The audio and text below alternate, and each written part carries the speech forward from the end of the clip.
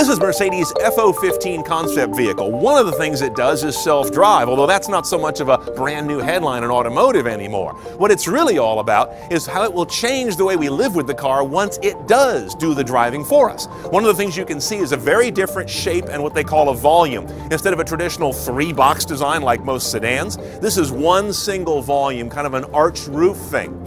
That allows them to push the wheels way out to the ends, very dramatically, and therefore in the middle is a large passenger space. Space has always been equated with luxury. That's why big homes are considered luxurious and small ones aren't.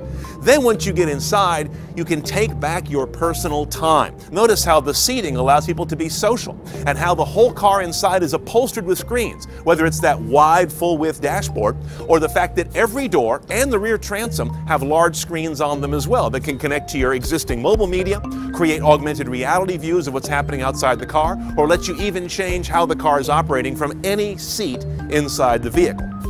The autonomy in this car is not that groundbreaking. We have a number of self-driving prototype cars out in the world, but this car is interesting in that its front and rear are using graphics to communicate with pedestrians, cyclists, and others out on the road in a shared manner, acknowledging them so the car can tell the cyclist that it knows the cyclist is there, even motioning a pedestrian to walk across the street, or tell cars behind it that it's slowing or stopping.